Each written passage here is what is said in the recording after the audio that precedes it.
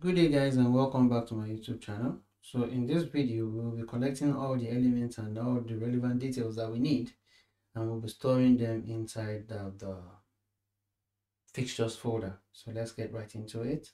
So we come here. I have decided to revert back to a unique method of identifying the bank manager login. So this is what we have right now, so which means it will just do that alone. It would only identify the bank manager login button alone. So once we've been able to click that, the next thing is we need to get all these buttons as well. So I'm going to inspect elements by using the option command I button again, and I'll click on add customers. As you can see, they have here they have common class, but they have unique class as well, an ng class that has been created for them. So I can also use the ng click as well. So what I will use is I will use the ng class and also add the button tag to it, because they are all buttons. So I'll say button, right? And because this will be easier to modify, I'll just copy this button, then add this in square brackets and paste this. Right, let me change this to a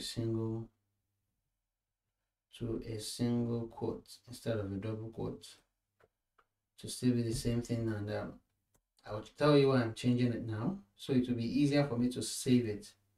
So all I just need to do is paste that 3 times and change the value from 1 to 2, then to 3. So I will do this.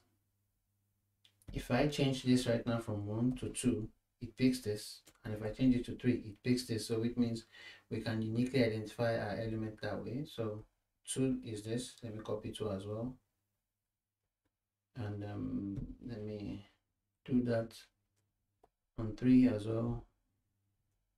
Copy 3. So we can go into our code, and the fixture file, an example has been created for us. We can rename this one or create a new one. So let's just rename this one as probably selectors.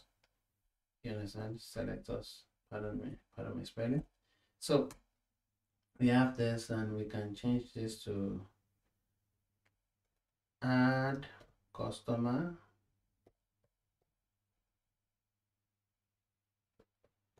create account, and we change this to customer list.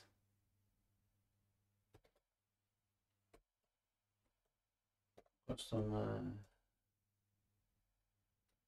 list, and we begin to put those values inside it. Customer list is the third one, right? So we paste this, right? Isn't it? Yes, customer list is the third one, and the second one here is customer, the create account button, which is the second, and first one is adding a customer. Now, the reason I changed it to a single quote is now evident, because if this had remained double quote, I would have a quote issue. So it's either I change the inside quote into a single quote, or I change the outer quote into a single quote. But in this case, because it is a JSON representation, I can't change the outside quote to a single quote. A JSON representation needs a double quote on the outside. So that's why I changed the inside to it. The other alternative I have is leave it the way it was, put the quote there, and add a backslash to it.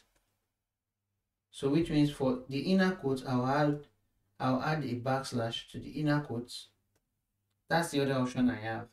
But I just want to make things easier for myself. That was why I decided to do this. So aside that, so we've clicked customer. So we need this username. We need the first name and the last name and the postcode and the add customer button. We need all 4 rather. So this is it. It has a different placeholder, and it has an ng model. So I think we have a unique way to identify this as well. This also has an ng model that is different and a unique placeholder, and also for the postcode it has an ng model as well. So I can use the ng model to identify all three of them.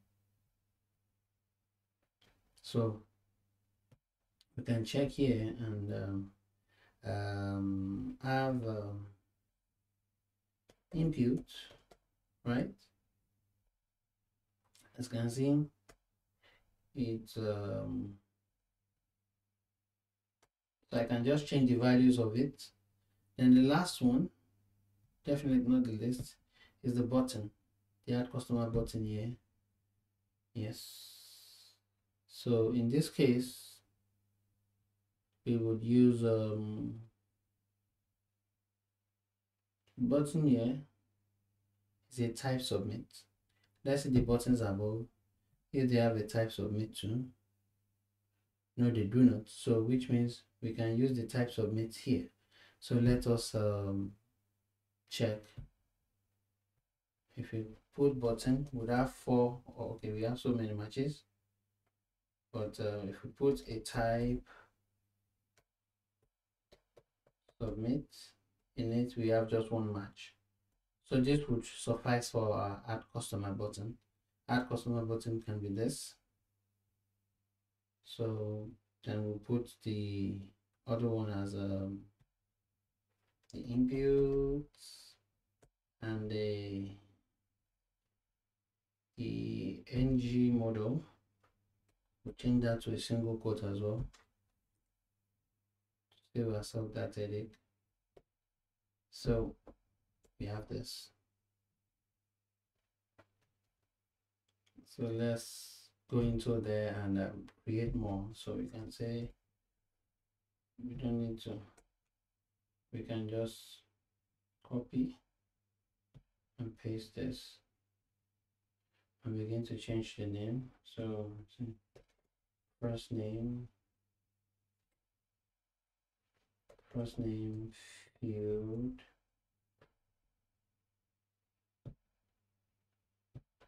we need to put a comma here, first name field, then last name field. So you essentially get the old model or the old approach to it and the postcode field. You get the approach to the whole thing. So what we are going to do by the next video, in order not to elongate this video, I would have gotten all the elements and I would have put them here, and also the values that we're going to insert in the elements, I'm also going to include them here too. So let me just change the values here properly. Let me put the proper values first. So this one will be input, first name, and this one will be input, last name L, and this would be input P code or something. I'll check it again just now. So let's get that. Build the postcode is post CD. Okay, this becomes post CD. Okay, so with this done, we've been able to get this, and in the next video I would have been able to populate all of this because I don't want this video to take too long. So so once this is populated, the next video will begin to write our actual commands to start writing, and we'll start making efforts to write the actual text. And once we've written the test, we'll now get to the point where we would need to validate what we've written, and after that we will now get into custom commands. If you've gotten this far, please do not forget to like and subscribe, and see you in the next video. Bye bye.